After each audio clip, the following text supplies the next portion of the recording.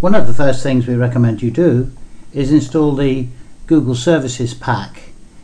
You can download this from the Dropbox link and put it on a USB key, and then you view the USB key through Explorer, click Google Services and open it with the package installer.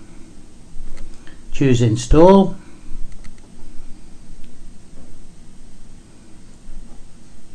and this will install the Google Services installer.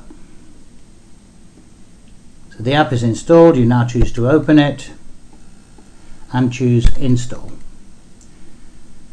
Now this will install for a few minutes, and on completion of the installation here you're asked to reboot. It will then reboot, optimize the apps, and then you'll be able to add the Google Play Store, Google search to your start menu.